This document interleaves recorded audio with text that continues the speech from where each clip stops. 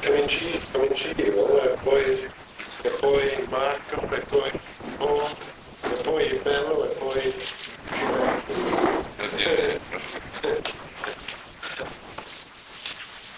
Allora, questo ultimo dibattito secondo me è stato molto interessante perché abbiamo cominciato, mi pare, con questo dibattito un momento fa, illustrando i punti essenziali di nostra disciplina ora, cioè soprattutto misurando la situazione. Voglio ricordare che 31 anni fa,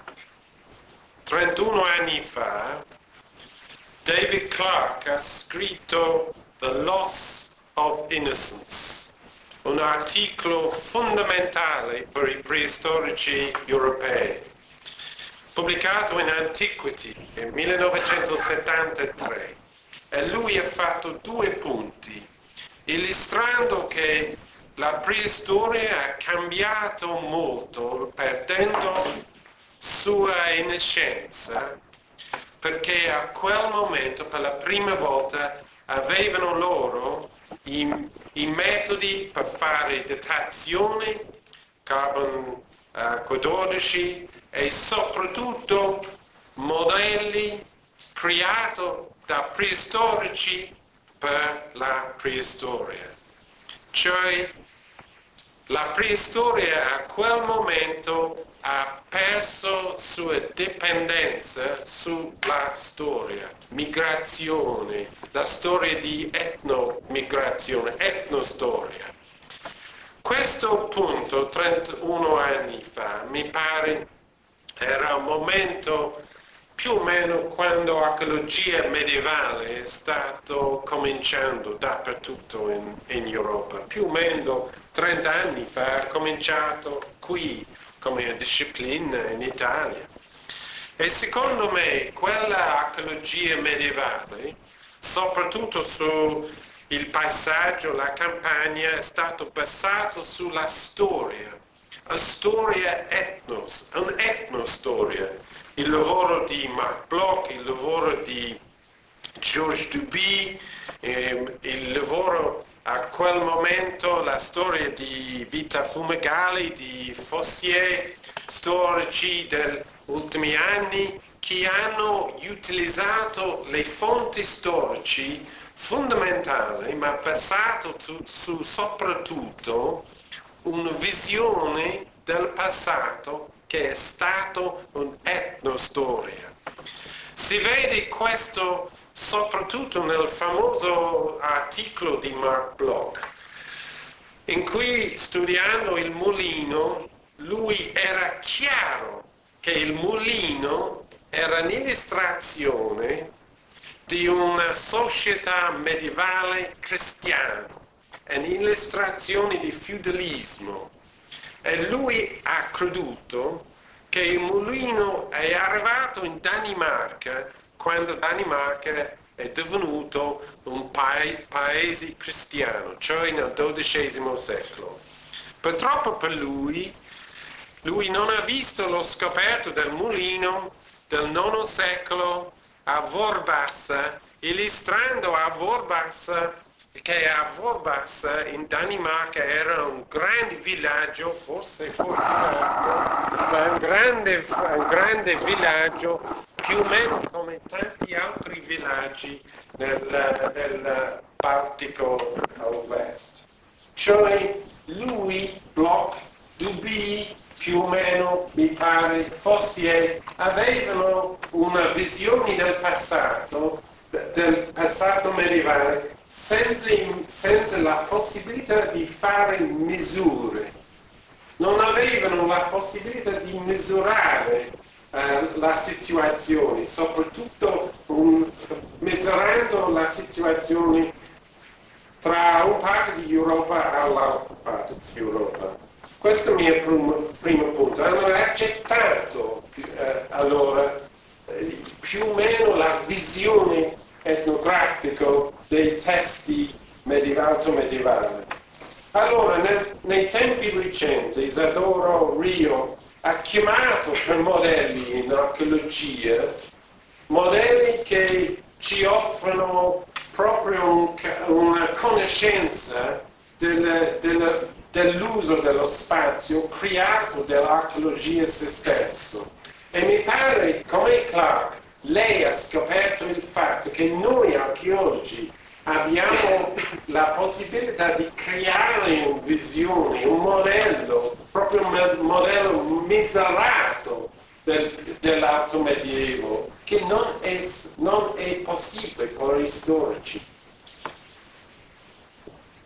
Il mio ultimo punto, ma un punto più sostanziale, è che prendendo da questo punto, la cosa più impressionante che noi archeologi abbiamo scoperto nell'ultimo 30 anni, per il periodo tra il V e il X secolo, e soprattutto il crollo del mondo romano, un crollo incredibile che i testi, fonti storici non illustrano bene, e poi la crescita.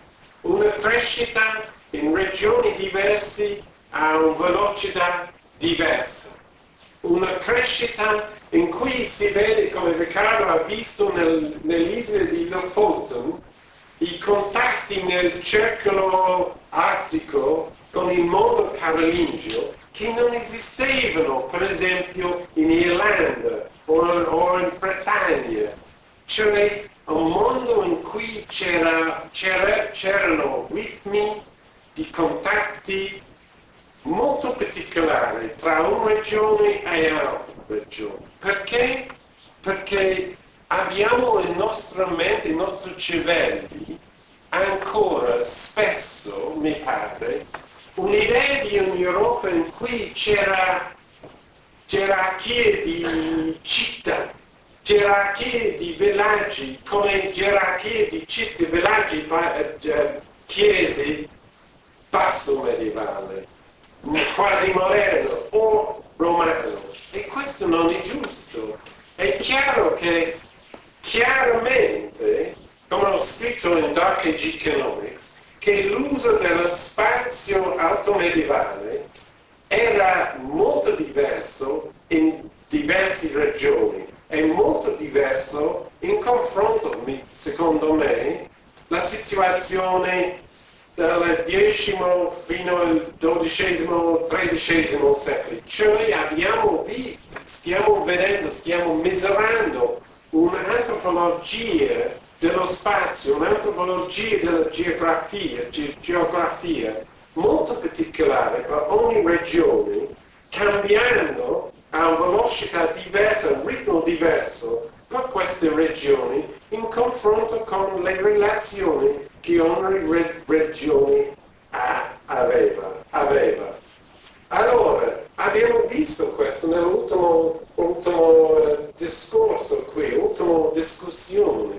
Chiaramente si può fare un dibattito su precisamente la datazione di quel trend, ma si vede chiaramente che lì, nel suo discorso, c'era un trend, e un trend che è più o meno come lo trend in Lombardia, come tu hai detto, più o meno come lo trend che si trova allo stesso momento in Croazia, ma assolutamente diverso di quello della terra di Otranto o il Epiro o Corfu in quella zona bizantina. Cioè stiamo vedendo regioni in contatti, misurato con periodi di investimenti che ci offrono confronti molto molto importanti.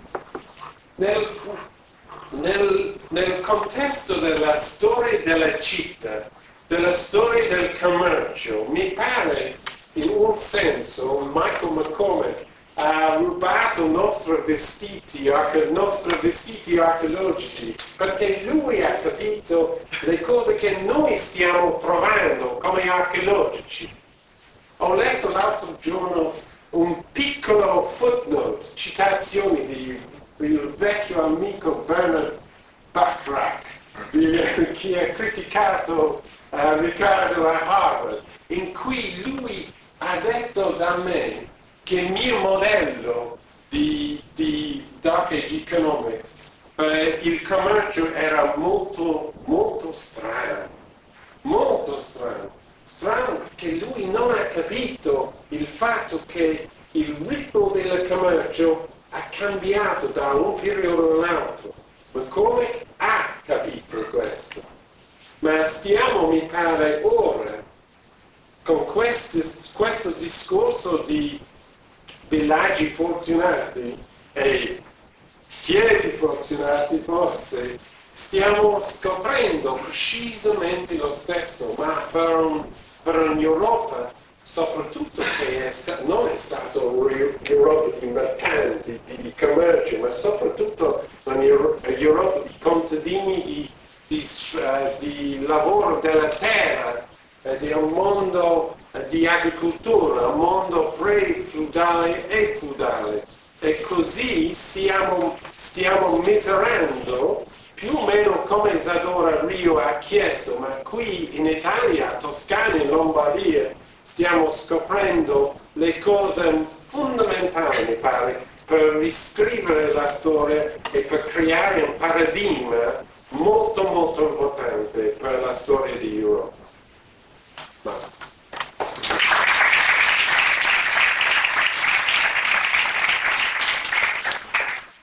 Bene, io mi riallaccio un po' al discorso di misurare, però da un altro punto di vista. Quello che secondo me è venuto fuori, che mi riallaccio un po' all'introduzione, abbiamo un documento stranamente condiviso, abbiamo letto ieri, dove proponiamo, soprattutto per l'altomedievale, che i modelli archeologici siano non solo necessari ma indispensabili per ricostruire l'interno evolutivo del spopolamento, dei ruoli delle varie aristocrazie, eccetera, formazione del villaggio, in confronto ai dati che possono uscire dalle ricerche storiche, cosa che poi nella relazione di Roberto Farinelli è uscito in maniera completa.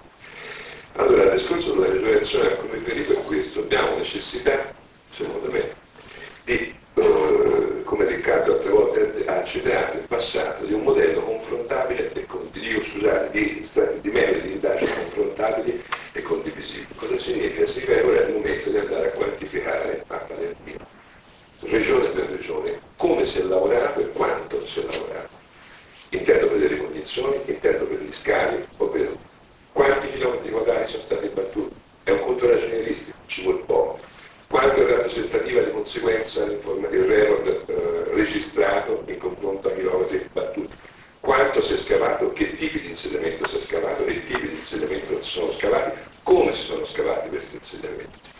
Allora, nella finalità di questo punteggio veramente ragionieristico, c'è esattamente quello di, in primo luogo, di potersi confrontare fra noi su strumenti condivisi, orientare ancora meglio in futuro, eventualmente, le proprie strategie di ricerca. La seconda cosa è di far vedere agli storici che i nostri dati si basano su una serie di scelte metodologiche e quindi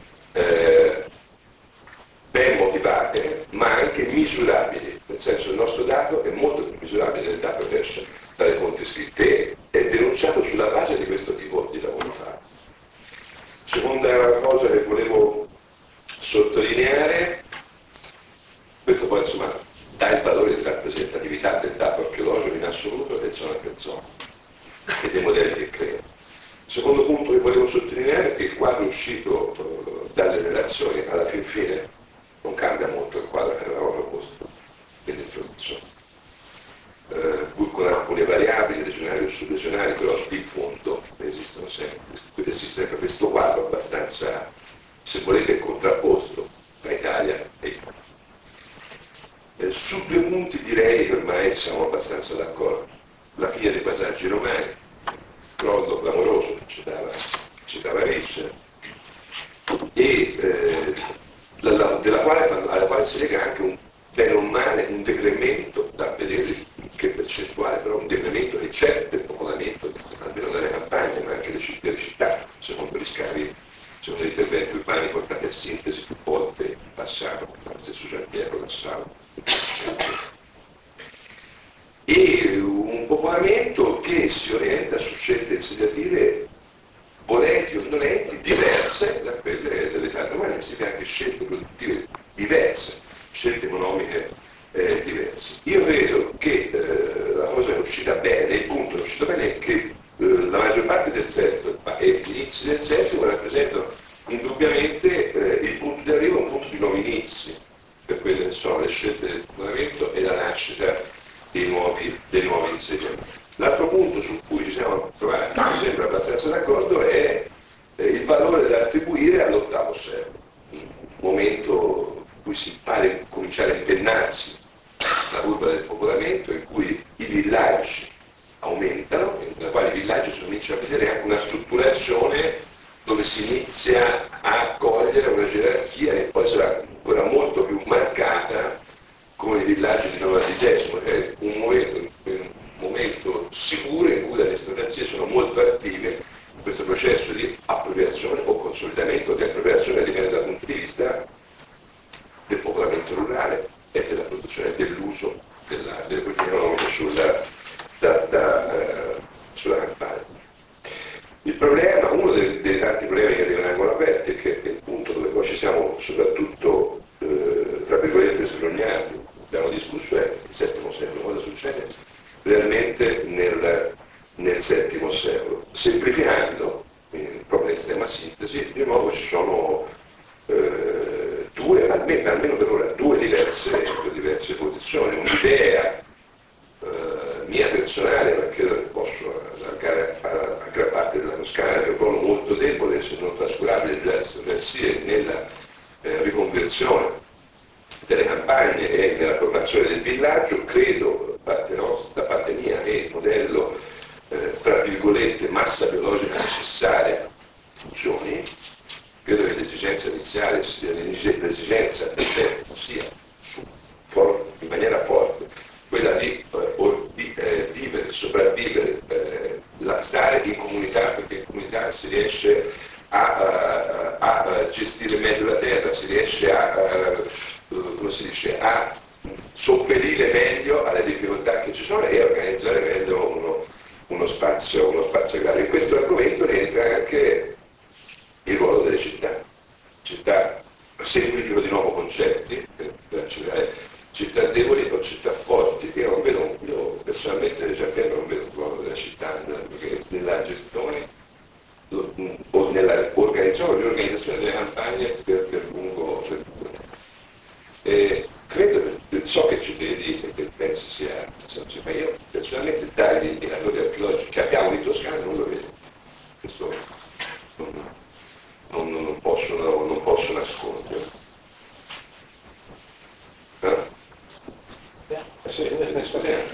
Tornando poi all'introduzione, io ripongo di nuovo un punto interrogativo.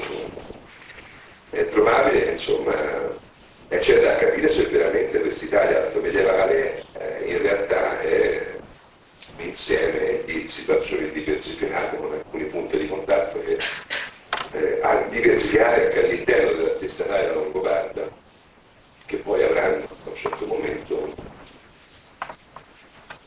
bene o male un trend comune della natura della carolingia.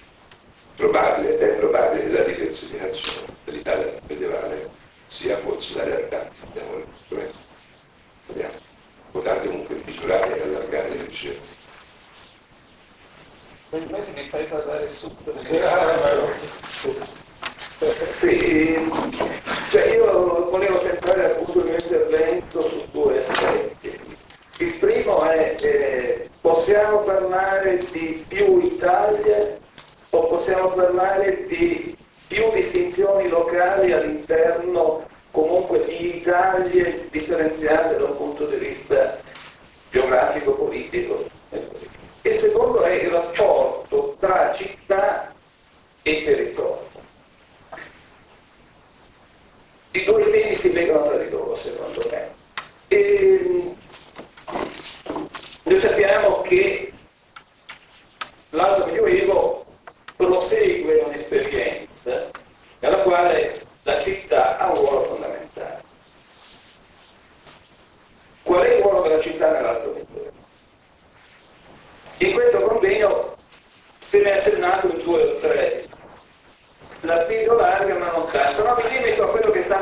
in questo convegno. E comincio da quello che hai detto tu rispetto alla Toscana, che è un'osservazione che tu hai scritto nel libro che è uscito il mese scorso, che forse non è stato pienamente valutato prima della tua affermazione. Cioè, le sepolture longobarde in Toscana stanno quasi esclusivamente in città. L'unica eccezione è la zona che è stata presentata da Baccaro questa mattina, quella attorno al Rossetto. Zona in cui l'occupazione longobarda comunque è piuttosto rara del vari. Baldinievole, Il Baldinievole è popolata e longobardi. lì parliamo di sepolture e Baldinievole, non so cosa allude alla...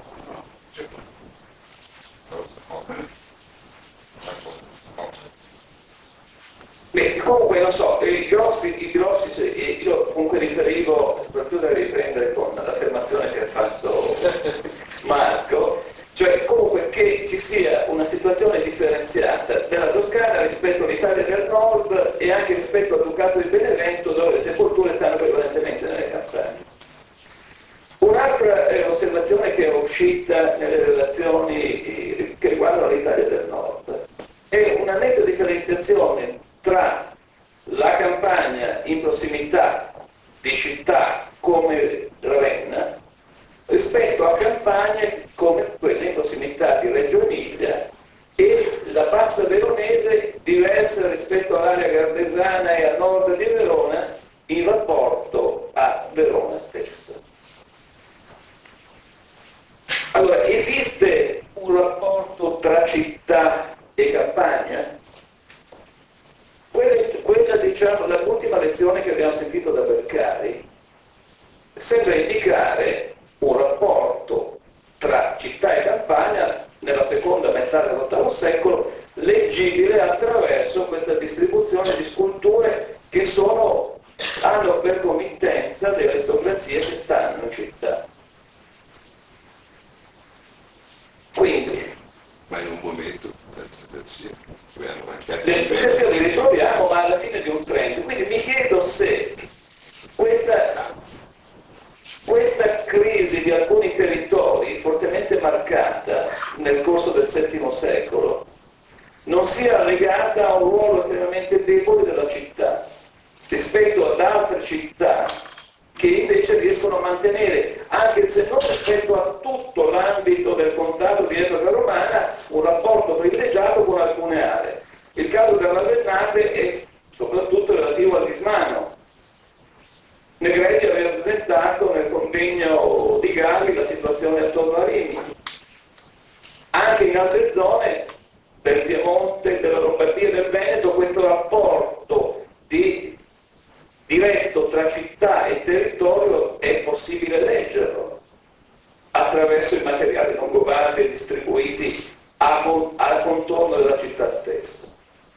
E quindi mi chiedo se non dipenda dalla diversa importanza, diverso successo, continuità della città, anche la sopravvivenza di un sistema organizzativo che può essere controllato dalla città o comunque legato alla città, e se poi la ripresa dell'VIII secolo non sia legata alla defioritura dal punto di vista economico e demografico delle città, sulla quale tutti concordano a partire dai decenni centrali dell'VIII secolo. Per cui la risposta rispetto all'altra domanda: si tratta di più Italia e forse si tratta di territori diversi in relazione alla città? Cassero. E tu sei tu stato il primo a citare il rapporto città-Otranto a proposito del vino e delle tue campagne. Sì, ne possiamo anche ritornare su questo, però io volevo dire prima di tutto che mi sono divertito, senza che sto continuando a divertirmi, ma che certamente quando ero arrivato qua 2 giorni fa ero arrivato nella grande speranza di uscire con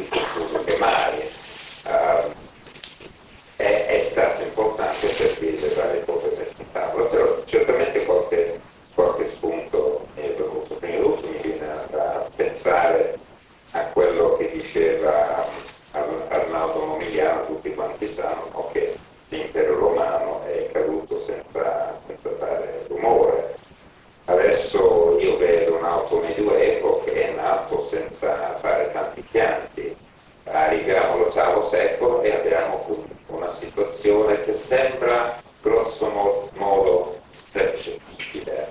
Mi è ancora più difficile capire il passaggio. Il passaggio tra tardo sesto e metà settimo.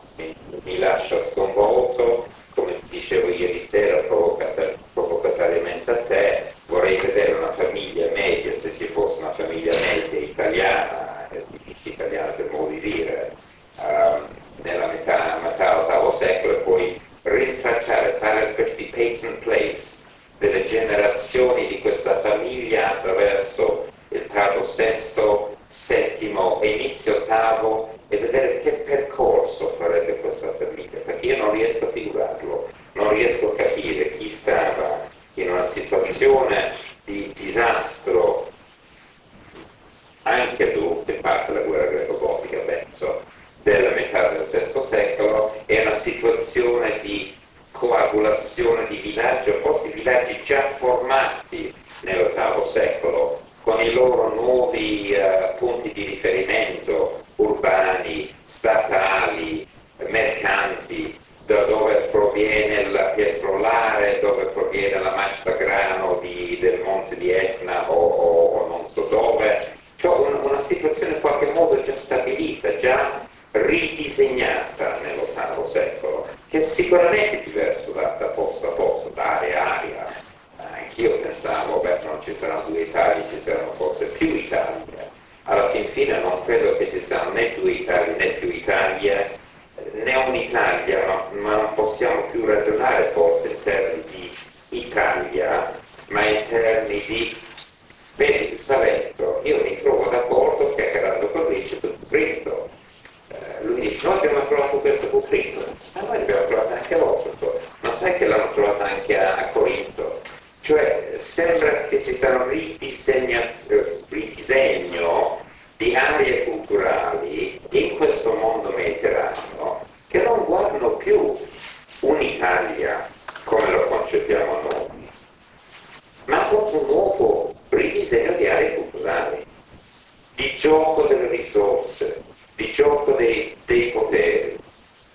Allora noi siamo afflitti al momento nel sud della penisola, afflitti, forse non tanto stimolati dal cosiddetto rinascimento carolingio. Io non mi sento un grande toccato dal rinascimento carolingio, però nello stesso periodo, nell'VIII secolo, abbiamo i villaggi, e voi saranno un po' diversi, non sono allocati, non avete piatto, ce li abbiamo, ma i nostri villaggi guardano in altre zone, guardano l'impero bizantino, sono fonte di manodopera per gli stati islamici che devono anche loro in quel periodo crescere e non hanno sufficiente persone per produrre il surplus che gli serve. Cioè è un centro fiscale che è un ridisegno totale che, allora se dobbiamo cercare un modello che funzioni, il modello deve in qualche modo penso trascendere l'Italia, è un modello molto più grande in cui l'Italia si colloca con i suoi vari particolaristi locali o che guardano altre sponde del mondo o del mare Mediterraneo. Allora con l'Italia non mi funziona più. Certamente l'Alto Medioevo è molto più lively di quanto lo era tempo fa. I secoli bui,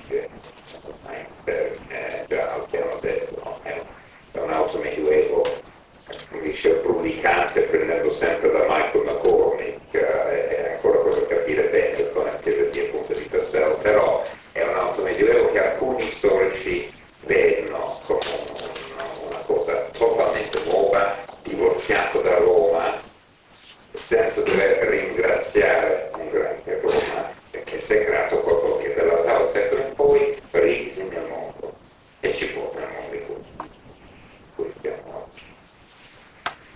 Volevo anche accennare brevemente a qualcos'altro, ma proprio un accenno perché mi sento sempre più frustrato, mi piace il Toscano per gli amici, per il cibo, per il vino, per vedere che belle cose che si stanno facendo qua, e quando Brunel esprime quello che ha espresso prima mi sento frustrato perché quello era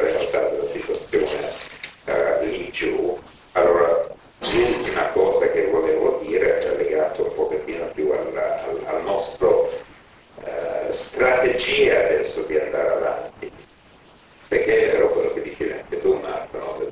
Sulla misura, sul confronto, su mettere carte in tavola, al momento non possiamo facilmente, perché non abbiamo la stessa qualità di informazioni, di dati, di possibilità di confronto. Continueremo a parlare perché è sempre uno stimolo, però purtroppo è estremamente diseguale e rimarrà sempre diseguale finché abbiamo non tanto academic boundaries, ma sicuramente boundaries creati da un ministero, sovrintendenze, atteggiamenti di interessi economici che non ci fanno lavorare nel modo in cui noi dobbiamo lavorare per poter avere effettivamente in mano merce di scambio. Questo in sintesi. Grazie. Va bene.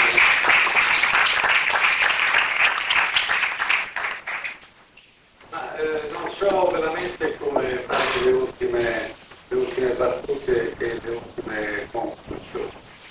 Mi era venuto il buon umore iniziando questo convegno perché mi sembrava che si portassero dati assolutamente nuovi al dibattito. Mi pare di aver capito che invece questi elementi nuovi non hanno avuto nessuna accoglienza nel pubblico che ci ha ascoltato, nel pubblico di questa, voglio dire, la misura di una quindicina di castelli, di insediamenti di successo che dimostrano che hanno le loro origini non nel X-XI, ma certamente nell'VIII. Ci sono grossi segnali che ci siano fasi insediative di VI e di VII.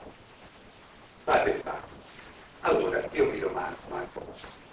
Possiamo parlare di tributari, della fiscalità, parlando di castelli e di villaggi, possiamo parlare di costume diverse, ma forse è da poter andare a scavare la vendita, a scavare Otranto, andare a scavare le corti di legge, eccetera. È inutile parlare di villaggi. Noi abbiamo parlato di dati quantitativi assolutamente straordinari.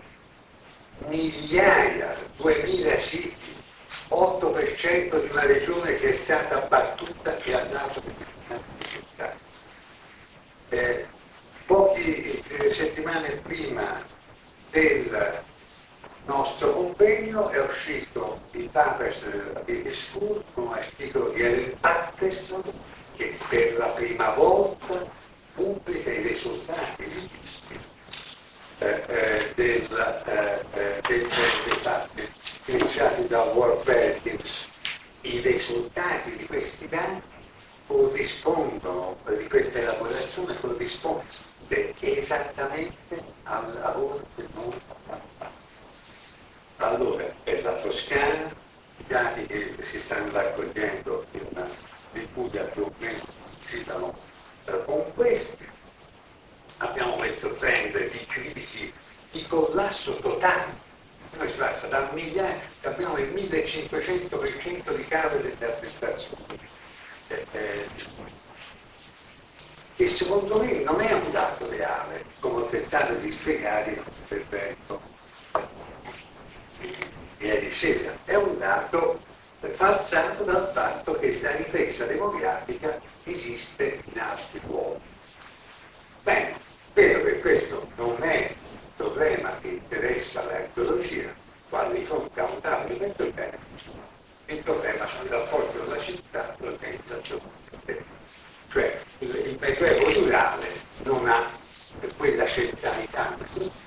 Benissimo, poi dire, ciascuno di noi può fare quello, cioè può avere tutti gli indirizzi che li fare. Ma io ho letto, quando ho cominciato a fare il mio mestiere QB, ho cercato di capire alcuni modelli che tu ci aveva posto, ho pensato e continuo a pensare che la strada che stiamo percorrendo è una strada che va nella direzione del riconoscimento dell'organizzazione delle strutture agrarie. Dopodiché, se i longobardi sono stati come, voglio dire, abbastanza a georeferenziare le informazioni relative alla distribuzione della geografia del popolamento dei Longobardi, che erano al massimo 200.000 nell'intera penisola. Francamente, io penso si debba lavorare sul testudo. Questi dati toscani hanno una serie di elementi in sequenza con il Lazio. Nel Lazio Patterson ci dice che bisogna rivalutare il modello di Joubert. Io dico, come sono abituato a lavorare su temi della storia rurale, il modello di Joubert è basato su 8, si sa, a questo tavolo si sa che il modello di Joubert è basato su 8 atti di fondazione di castelli di X secolo. 8. Ci sono più informazioni archeologiche in una spiccola spazio di questa regione.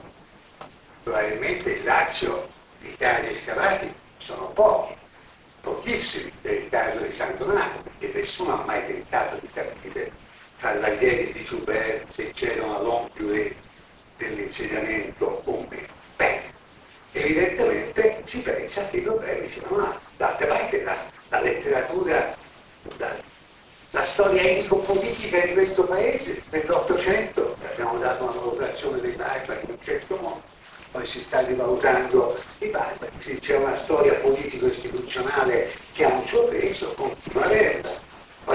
Il problema è che le fonti archeologiche però devono avere le spiegazioni. Cioè, o noi siamo dei falsificatori di storia, cioè noi inventiamo i villaggi che troviamo, perché è possibile, oppure vuol dire che c'è una cultura archeologica che non è in grado di pigliare i casi più vengono e discutere per più grossi. Il modello di Joubert ha governato per 30 anni e con l'assenso totale degli storici, ed è fondato su basi assai più ridotte in termini documentari rispetto alla nostra. Può anche darsi che questo vada bene, può anche darsi che non le soluzioni che noi diamo, che sono ovviamente totalmente aperte, come nasce, chi promuove, qual è lo spazio dell'autonomia contadina, qual è il ruolo dell'elite nel governare questo processo di trasformazione che nessuno ha dato.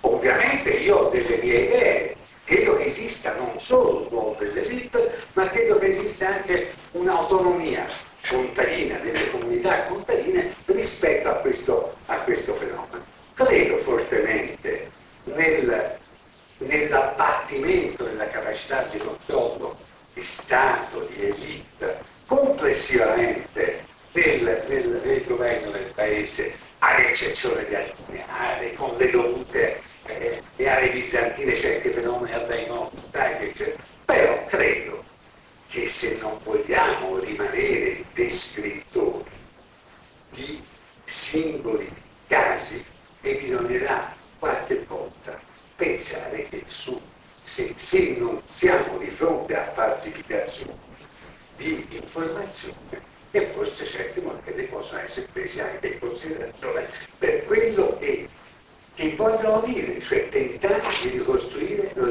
la storia magari di questo lungo medioevo che inizia nel VI secolo e che finisce con il Rinascimento. Ecco, io credo che questo sia una legittima aspirazione. Questo pomeriggio mi pare che non sia sentito a mettere a fuoco questo problema.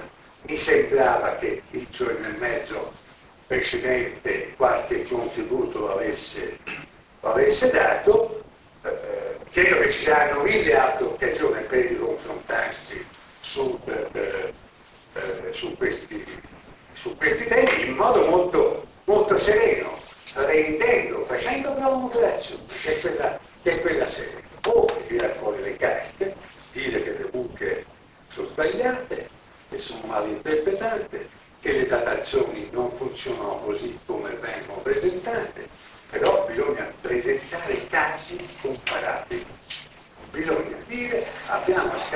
tanti siti di successo e abbiamo tanti lati. Guardate, gli elementi stanno emergendo come noi ci siamo dimenticati di citare gli amici pisani che hanno scavato il castello nell'area sardanese, ma gli scavi di Chilos in Cartagnana stanno andando esattamente, stanno portando elementi alla costruzione di questo quadro, di questa dinamica del popolamento che soltanto fino a poco fa era assolutamente ignoto. È chiaro, dico, che ciascuno di noi ha una voglia, come dire, di creare modelli che servono poi, certamente alcune generalizzazioni possono turbare i sogni, perché come tutte le generalizzazioni non spiegano tutti i casi. Credo che sia legittimissimo parlare di una diversa distribuzione del potere in area milanese nel VI secolo rispetto alla Toscana delle non città. Non penso che sia non ragionevole, sia assolutamente necessario, ma poi la forma dell'agglomerato rurale è vincente anche nell'area milanese. Allora cerchiamo di affrontare i problemi uno per volta e non credo che l'archeologia sia l'unico sostanziale strumento per capire l'organizzazione del potere. È in grado di capire alcuni grandi processi strutturali dell'assetto delle campagne. Io credo che ciascuno di noi farà bene a continuare a fare quello che fa, probabilmente con un'attenzione alla costruzione di strumenti che siano comparabili. Probabilmente la verità è che l'unica cosa, tipo di lavoro archeologico è comparabile a quello che è stato fatto in questa regione è ciò che è stato fatto e non è ancora stato è stato fatto dagli inglesi di World Package, ma non è stato fatto da nessun'altra parte delle regioni italiane. Sovrintendenza o non sovrintendenza, perché questo è un paese fatto di burocrazie fetide, ma in realtà poi un po' di libertà di